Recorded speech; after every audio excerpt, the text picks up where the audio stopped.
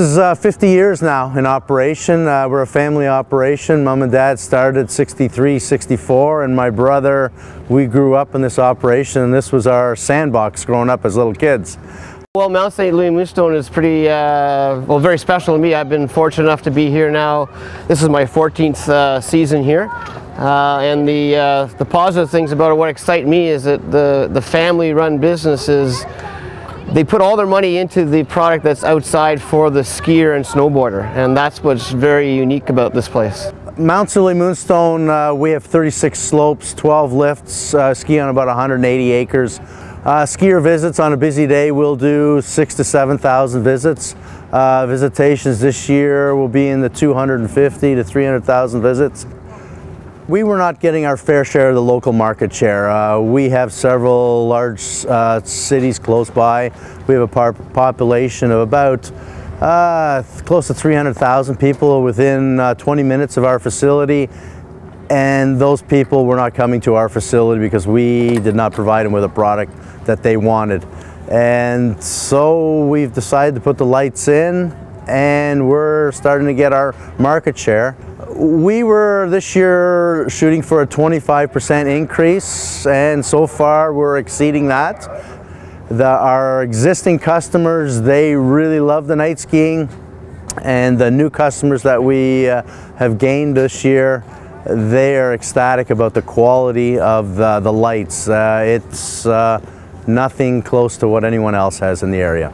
It actually is pretty amazing, the product of light that's here, and the quality of light that's here. Actually, it's bar none better than anywhere else that I've skied at.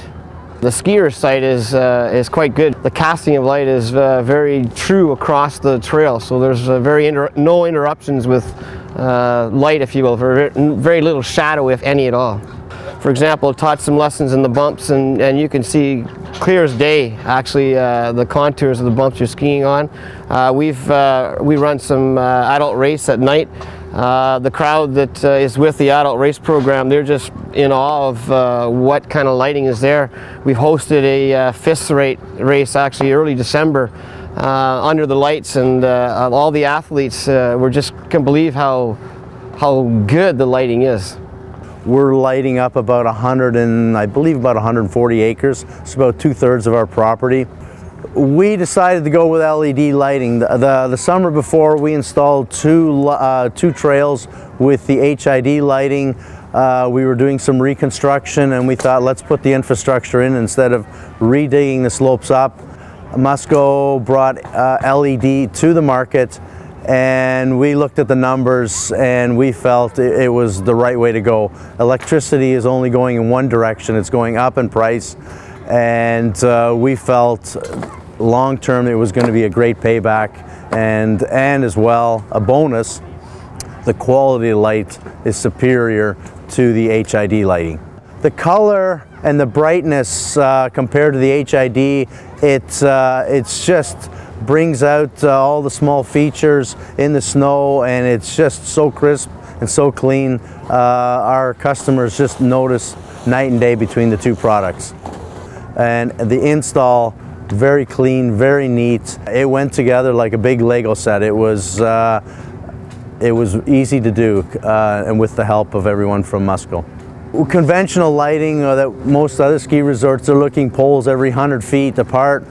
Ours are typically 75 meters apart, a little taller, but they blend in really well, and you really don't notice them amongst the snow guns at all. We looked at the competitors, and we felt Musco was the #1 company. They had the best product. The engineering team came up, looked at our facility, we talked over the plan, and we felt they had the most expertise in what we were looking for, and so far we've been very, very happy with Musco. It's a huge topic, and it's a very exciting topic from others all over the place. I started right away this year with the snow show in Toronto. That was the big talk of the town, if you will, about lights at Mount St. Louis Moonstone.